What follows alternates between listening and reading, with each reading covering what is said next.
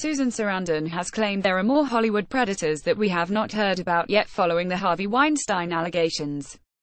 The 71-year-old told of a friend of hers in the industry who was allegedly drugged by her attacker, who is not going to come forward because she's so worn out. Speaking to the New York Daily News' Confidential, Susan said, "Some of the women who have come forward have had other men, equally severe, and cannot go through it again. I know one who told me about a drugging situation and I said, 'Are you going to come forward? Are you going to do something?' And she said she's just so worn out.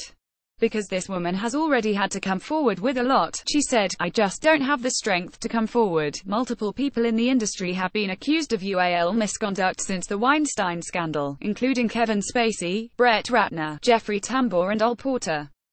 Thelma and Louise star Susan has worked with Weinstein on films including Shall We Dance and Icebound, and said she was furious as that people in the industry had brushed off Weinstein's behavior before the allegations broke. Susan said of the shamed mogul, "I really am furious with the people that enabled, that delivered the girls, because I know there were agents and managers that didn't allow people to go to a hotel room for an interview or went with them." Sarandon had previously spoke out to support some of Weinstein's accusers, saying of Cara Delevingne, who alleged she was unduly harassed by the producer, "I'm a huge fan of your spirit, talent and potential, and now your bravery for speaking out.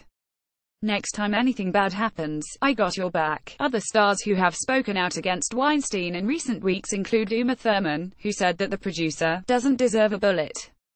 If you've got a story, video or pictures, get in touch with the metro.co.uk entertainment team by emailing us celebtips@metro.co.uk, calling 020-3615-2145 or by visiting our Submit Stuff page. Would love to hear from you.